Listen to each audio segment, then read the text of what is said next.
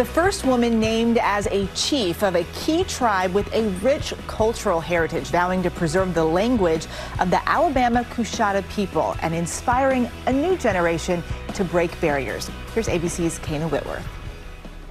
It took 200 years, but Millie Williams finally made history for the Alabama-Coushatta Tribe, the oldest Indian reservation in Texas. For the first time in the history of the Alabama-Coushatta Tribe of Texas, a woman will serve as their second chief. I'm 67 years old. I was born here in Livingston. I'm the second chief and been the leadership for a lifetime. This is all new to me, and I'm excited. As the second chief, Millie Williams acts as an ambassador for the tribal council and the tribal committees of the Alabama-Coushatta.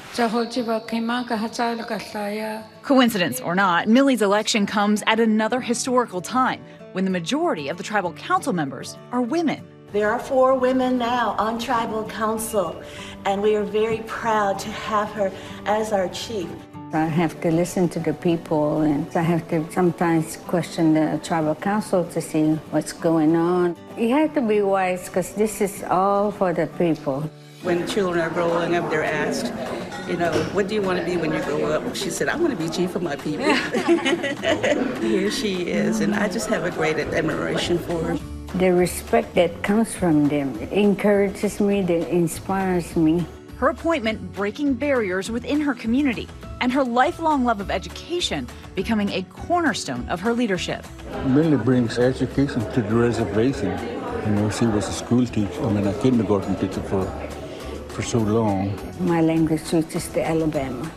I can understand the Coushatta. My goal is to teach these young people our language. It's kind of hard for them because they don't speak it at home, so they don't understand what we say. Millie now ensuring the next generation keeps tradition alive as she inspires young girls in the Alabama-Coushatta Tribe to dream big. I want them to know that as a Native woman, that I was strong, that I stood on my word and stood my grounds. There's a world out there, and I just want them to achieve higher things. Anything is possible. Love to see it. And the tribe, by the way, has about 1,400 members today. Our many thanks to Kana for that report.